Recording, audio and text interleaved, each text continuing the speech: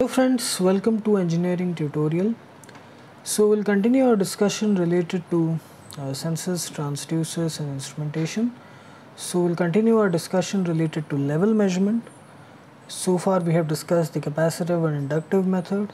Here we'll discuss another important method, which is with the help of LVDT, linear variable differential transformer. So here the basic setup of level measurement involves again same principle. Here we are using a float, okay, which is placed on the liquid contained in a tank or container, and that float, the other end, is connected to the core, movable core of LVDT. Now we have already discussed about LVDT separately. We have made a video related to that. I have discussed all the basic things, so I want you to please watch that video in detail. Here I will go in a quick way. So LVDT basically is linear variable differential transformer, which is basically used to convert linear motion into electrical signal. It is used for displacement, force, pressure, acceleration measurement. So the basic components of LVDT, it is a primary winding which is connected to an AC supply, two secondary windings which are connected in series opposition mode, differential mode, such that the difference between the output voltages appearing across these two windings, that is the output voltage, that is E1 minus E2, that is the output. So the basic working principle of LVDT is such that when this ferromagnetic movable core is at the center, okay, in this position, the degree of coupling of the primary winding with each of these two secondary windings, it is the same, and in that case both the secondary winding voltages, they are the same, and the differential output is 0.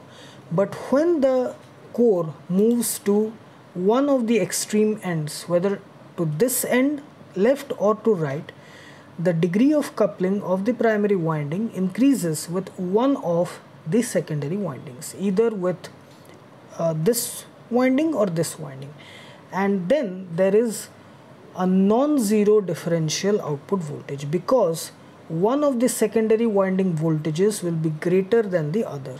Since we are getting a differential output voltage, that is E1 minus E2, so depending on whether E1 is greater than E2 or E2 is greater than E1, we will get a non-zero differential output voltage. It can be positive or negative, okay.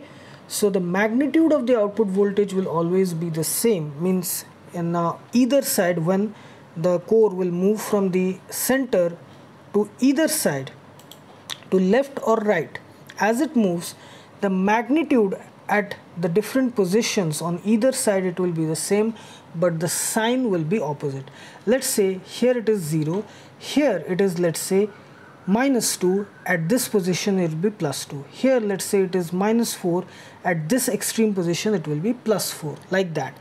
As it moves from the center and it moves in succession, at each points the magnitude on either side, the voltage, that will be the same, but the sign will be opposite, because the output voltage is a differential output voltage, because it is connected in differential mode. So here the same principle is used.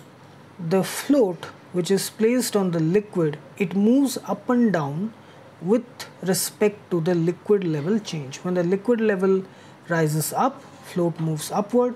When the liquid level drops down, the float moves downward.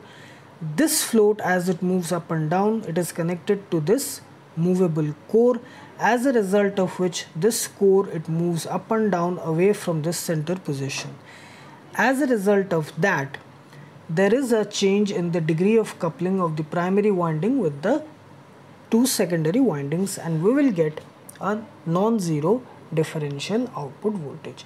So depending on the magnitude of the output voltage and its sign, we can determine at which position the float is present, okay, or the core is present. So that is the basic operating principle, and the output voltage, its value, it can be determined as per this mathematical formula, which is a bit complicated. So it is given by 16 pi cube f ip np ns by 10 to the power 9 ln r0 by ri 2bx by 3w minus 1 into 1 minus x square by 2b square. So it is not necessary to remember this formula, but just if you want to have a understanding about it. So here the small f is the frequency of the AC supply, IP is the current flowing through the primary winding, then NP is the number of turns of the primary winding, NS is the number of turns of the secondary winding, then B is the width of the primary coil, and W is the width of the secondary coil, and X is the core displacement, that is the position of the core with respect to the center position. Either side, it does not matter what is the position of the core. So R0 is the outer radius and Ri is the inner radius of the coil. So this is the mathematical expression for the output voltage, and this is the characteristics. So as you can see, with respect to displacement on either side, okay, the magnitude is always the same, okay, and this is the linear range of the operation of LVDT.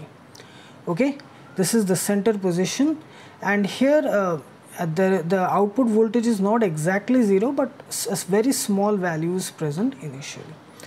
So this LVDT method, which is used for the measurement of displacement, that is used here. Here the up and down movement of the liquid level, okay, the up and down movement of the liquid, that is converted into linear displacement by connecting it to the movable ferromagnetic core of the LVDT.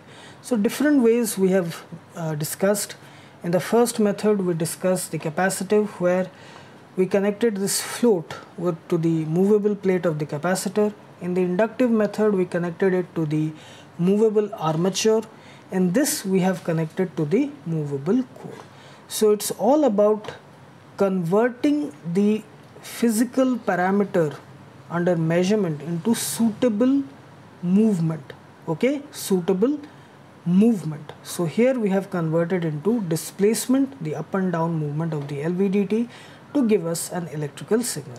And then the final output, it can be passed through several signal conditioning stages, then analog to digital conversion to get us a proper digital output, which is done mostly these days. We want to have a proper digital readout. So this is the basic principle of level measurement with the help of LVDT. So I hope you like this video, and please subscribe my channel Engineering Tutorial for more such videos related to engineering, science and technology. Have a great day. Thank you very much.